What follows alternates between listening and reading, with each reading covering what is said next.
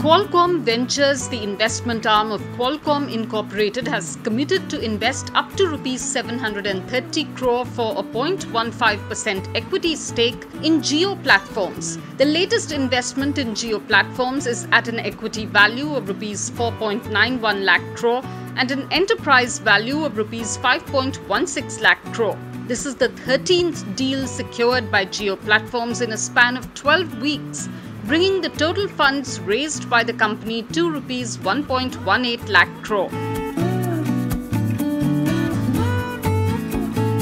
Johns Hopkins University has joined a growing list of prestigious higher education institutions in the US suing the Trump administration over its cruel decision not to allow foreign students to take online-only courses this fall semester. Last week, the Trump administration announced new rules for international students for the upcoming fall semester that requires them to take an in-person class to remain in the country. Some good news now. Focused and coordinated action by the centre along with states and UTs, effective clinical management of coronavirus and timely diagnosis led to a consistent increase in the number of recovered cases in the country, the Union Health Ministry has said. The number of recovered cases exceeds active COVID-19 cases by 242,362 as on date, it said yesterday. It said the recovery rate has improved to 62.93%.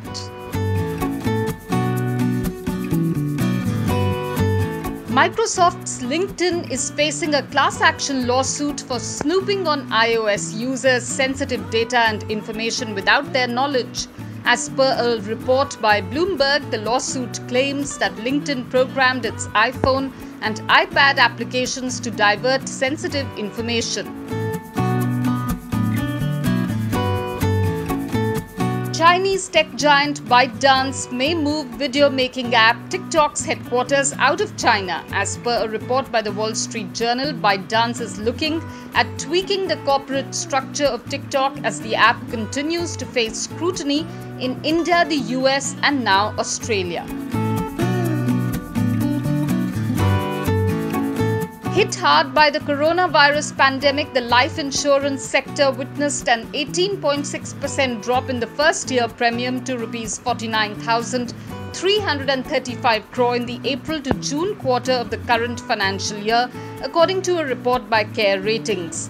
The overall sum assured also declined 12.9% to Rs 8.8 lakh crore in the June 2020 quarter compared with Rs 10 lakh crore in the corresponding period of the previous year.